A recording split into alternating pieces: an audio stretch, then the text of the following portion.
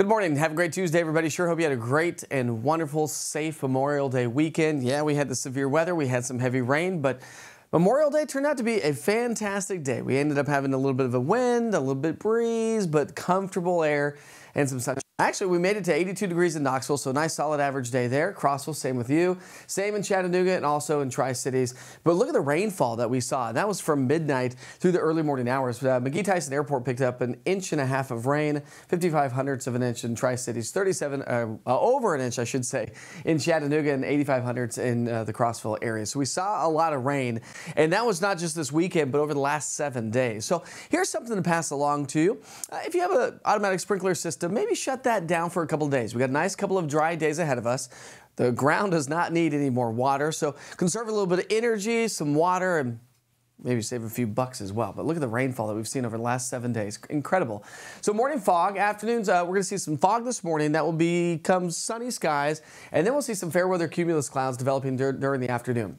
Clear and pleasant overnight tonight. Very comfortable for the rest of the week as a trough hangs out with us. We'll talk about that in a moment. And then next weekend, scattered light rain showers as a weak little disturbance swings its way into the area. So when you look at the dew point, that's how the air feels, the amount of moisture in the atmosphere. And so the higher the dew point, the more uncomfortable it is, especially the warmer the temperatures are. Well, our dew points are going to continue to fall throughout the day today down into the 50s, and that's going to make those temperatures feel amazing as that northwesterly flow takes shape. You can see this with our Futurecast model. We do have a northwesterly flow taking shape, and because of that, we'll get a little bit of moisture at about 4,000, 5,000, 6,000 feet in elevation, and so that's going to pop off some afternoon cumulus clouds. So we'll call it partly cloudy as we get into the afternoon, very similar to what we had yesterday afternoon. But again, very comfortable weather and dry conditions as well. So as we look ahead for the day today, we're going to see those temperatures climb into the mid-70s by lunchtime. That's going to be a nice lunch hour. Our goal today is going to be nice and average. We're going to be in the upper 70s to low 80s across the entire area. So a nice weather pattern this afternoon, and that's going to make for a very nice evening. So if we're back at it, we get some outdoor activities here tonight, ball practices. It's going to be very comfortable at the ball fields here tonight. By 8 o'clock, we'll be in the 70s. Now, those dew points will continue to stay right there 50 over tonight. The lower the dew point, the lower our morning lows can go because dew points are coming on down. Morning lows are going to be out of the 60s for the most part, and we're going to be down into. So that's going to make for a very comfortable start to our Wednesday. A little bit even more comfortable than what it is currently this morning. 3-day forecast, look at this. This trough is going to keep our temperatures in the 70s today, tomorrow, Friday, as we're rounding out the week and the month, by the way, just absolutely picture perfect. And that's associated with this trough that's hanging out with us, okay? And so this now, that's the temperature's going to be on the cooler side. We have the northwesterly flow. That's why dew points come on down.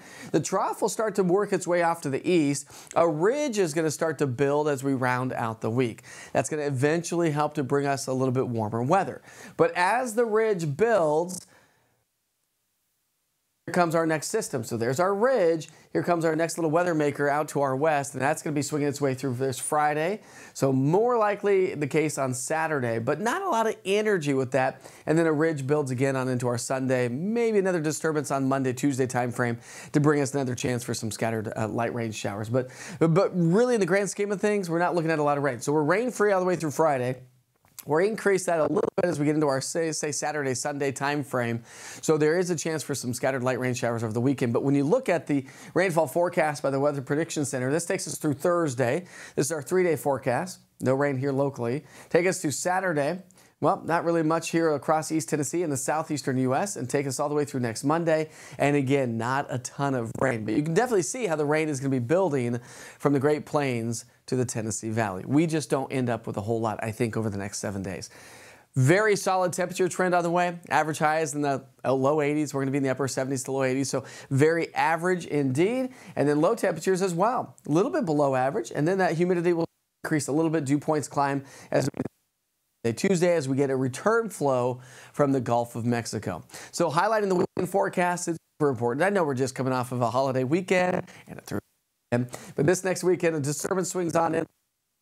Temperatures will hover right there in the upper 70s to low 80s. So a solid weather pattern on the way. I know we're going to take a break from checking the weather all the time, but just keep an eye on the weekend forecast and check in every once in a while. Not looking at any rainfall here this week, so the interactive radar will be nice and quiet. But you want to check in on those temperatures, any fog out there, and you can get that with your daily forecast updates right there from the East Tennessee Weather app.